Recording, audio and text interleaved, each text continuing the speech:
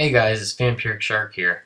Well, I'd like to tell you that I tried my first painting today. I decided to do acrylic, and I went to the store, Aaron Brothers, to get some supplies. So I bought a few paintbrushes, and I also bought a 24 acrylic paint set. And then I started with a blank canvas, and I just sort of went from there. I got my basic blue color down, and then got the outline of the shark down. And then I added a few more details, and I think the total time was around 5 hours. And that's my final product.